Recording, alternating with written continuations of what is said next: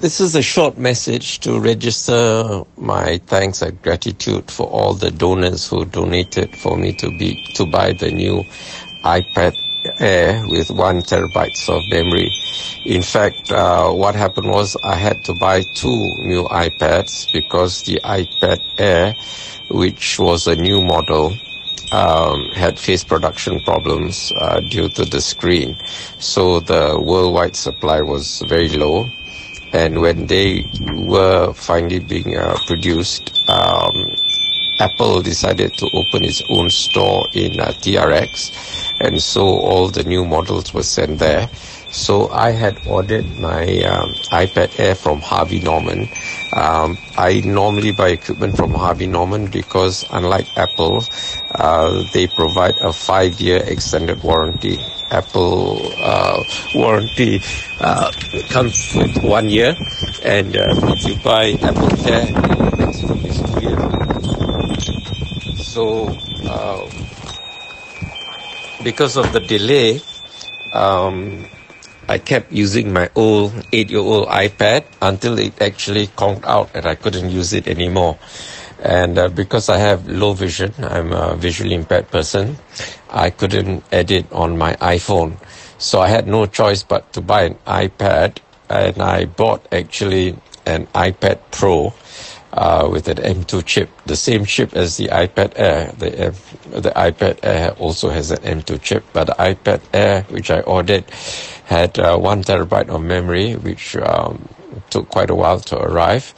But the iPad Pro only had 128 gigabytes of memory. It was actually an ex-demo model at Harvey Norman, which they sold me at a special price of 2,000 ringgit, and the Apple warranty had already expired, so I bought Harvey Norman 5-year extended warranty for that.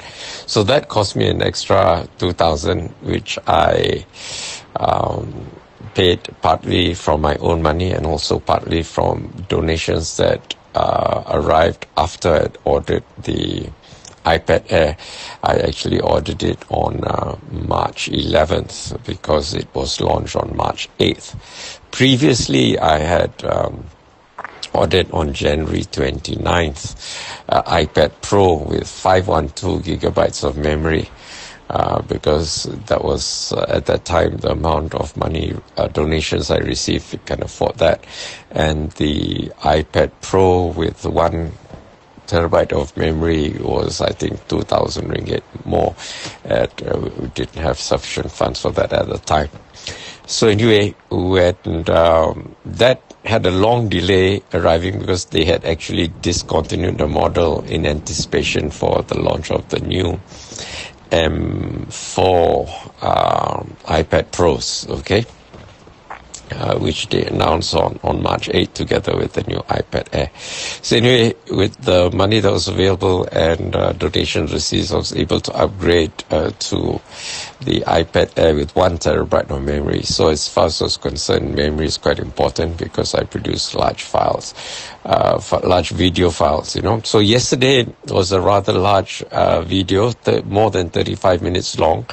And with the new iPad Air, it was a breeze to produce. It was so fast and slick and smooth, you know, no lag, and importing pictures. And I had 2 embedded videos, so importing the embedded videos, you know, just took seconds instead of, you know, with my previous iPad Air, you know, I had to wait like as long as 5-8 minutes sometimes, you know, to import a photo because it was just on its last legs. So I'm really helpful. I've got 2 new iPads now, the iPad Pro and the iPad Air. The iPad Pro has M2 chip and the iPad Air also has M2 chip. The only thing is the X-demo model has very little memory, 128 gigabytes, but the iPad Air has 1 terabyte, and that makes editing so easy and smooth and slick and no lag. You know, it was actually a joy to edit that 35-minute video last night. I think it's the longest video edited with the new iPad Air.